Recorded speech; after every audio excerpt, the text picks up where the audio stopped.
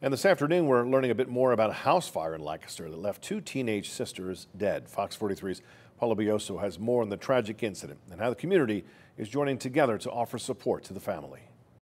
Shortly after 10:30 a.m. on New Year's Eve, a fire broke out at a home along the 400 block of West Lemon Street in Lancaster. 18-year-old Anna Leavitt died Saturday after being taken to Lancaster General Hospital. Her sister, 13-year-old Ariana Leavitt, died Monday at Lehigh Valley Hospital from smoke inhalation. Kennedy Toomey, who lives nearby, says she saw everything unfold.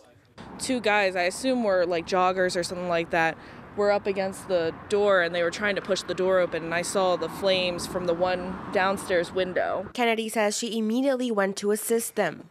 We were trying to figure out how to open the door because we realized there were still people up there. Her husband Jacob was also nearby at the time of the fire and says by the time they went to check things out, the building was already up in flames.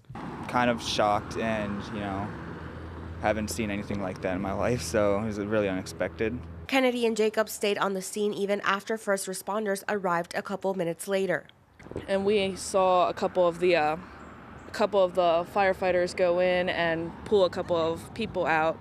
One of them we watched go into an ambulance. The other one was on the ground doing compressions for what seemed like 2 to 3 minutes. Jacob says it was heartbreaking to learn the two girls had not made it.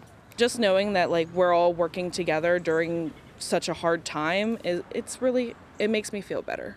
Kennedy says it's heartwarming seeing how the community has come together to support this family. The school district of Lancaster, where both Ariana and Anna were students, released a statement on their deaths saying, quote, "In the days to come, our crisis support team will remain engaged to provide support to both students and staff as needed.